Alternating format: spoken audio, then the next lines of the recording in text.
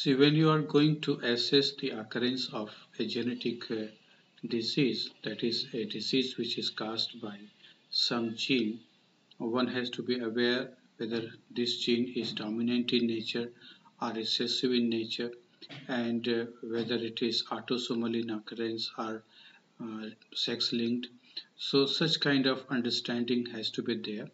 In case of autosomal dominant disease, we can understand the probability of occurrence of that disease in the family. Its calculation is quite easy.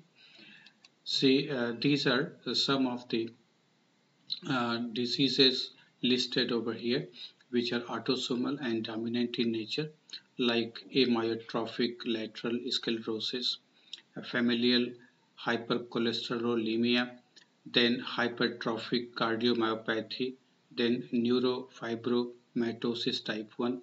These are some of the diseases, and in every case the pattern of assessment will be exactly same.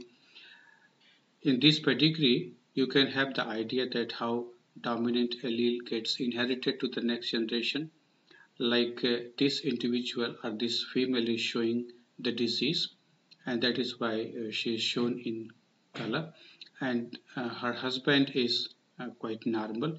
So if this female is sufferer, then she will be having dominant allele, and most probably she will be having a single allele, because such dominant allele in homozygous condition in most of the cases become lethal. So this individual shows a heterozygosity, but because of dominant allele, the disease is expressed. And in the next generation, this couple has 3 children. Out of these, 2 are sufferers. So they are shown here, like in generation 2, individual 2 and 3, they are showing the trait. So when you see the marriage of this 1, 2 in the second generation, husband is normal, wife is showing the disease. Then in the next generation, they have one child which is sufferer. It is only because this female of the second generation received dominant allele from her mother, and she has inherited the same allele to the third generation into this son. And when you see this individual, that is the fourth individual of second generation, who is totally normal, it means dominant allele is totally absent in this case. That fellow gets married to a normal person, and they have all children showing normal trait. So this kind of analysis is quite possible, quite easy.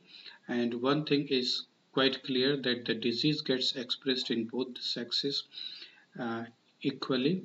Another thing is, if someone is showing the trait, then definitely one of his or her parents will be showing the trait. So these are 2 important points which one should understand.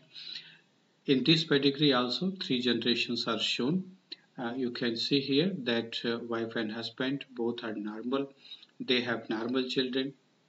Since there is no dominant allele, there is no question of expression of that disease in the family. But in another family, you see this male individual is showing the trait because dominant allele is present over there, and it gets inherited to the next generation in the individual 4 of second generation, as well as in the 6th person of the second generation. But when this fellow, the second 4, that gets married with a normal male, then in the next generation they have children. It means this female has inherited the dominant allele to the next generation. So with this concept, we can take up some of the cases. Like in this case, you have to calculate the probability of occurrence of the disease in the 4th generation in this individual. So you can see here what would be the situation. It's not necessary to go in the back generations here, because you already know that in 3rd generation the individual 3-2, this female is having the dominant allele. So in this case, the inheritance of that dominant allele to the next generation, its chance will be there, and there will be 1 by 2 chance that it will get inherited to the next generation, whereas from the male side only normal allele will come. So the occurrence of this disease in the fourth generation child who is still to be born will be 50%. But in this case, you can see here both parents are normal. They have, you can say, recessive alleles, so they will have all children recessive in nature. Even if this second and third, individuals shown in this generation means fourth generation, if they get married, they will have a normal child, means the occurrence of disease will be 0%. So exactly the same thing, same pedigree is shown here, and here the calculation pattern is shown, that is in individual uh, in third generation, if persons 1 and 2 get married, then the chance that they will have a sufferer or a child who will show the disease will be 50%.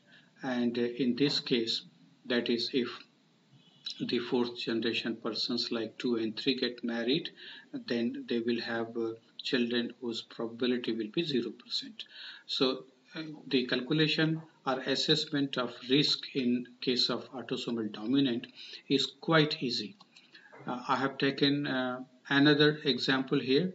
If you consider this case, then dominant allele is present in this fellow of the means this female, and that gets inherited to the next generation, that is second generation in the person 1, as and then this third one is normal, but this fellow gets married to a man who is showing the trait. It means dominant allele is present over there, and the chance of it getting inherited to the next generation will be there.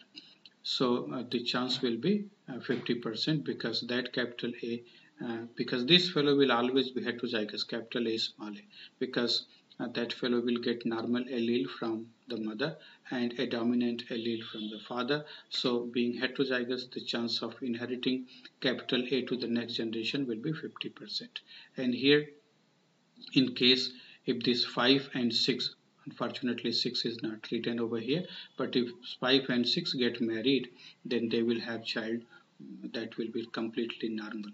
So calculation is shown in this case, exactly the same pedigree is shown in this case also. Persons 3 and 4, if they get married, they will have 50% chance of inheriting the trait or disease to the next generation. And in this case, if 5 and 6 get married, then they will have children who will not show the disease at all.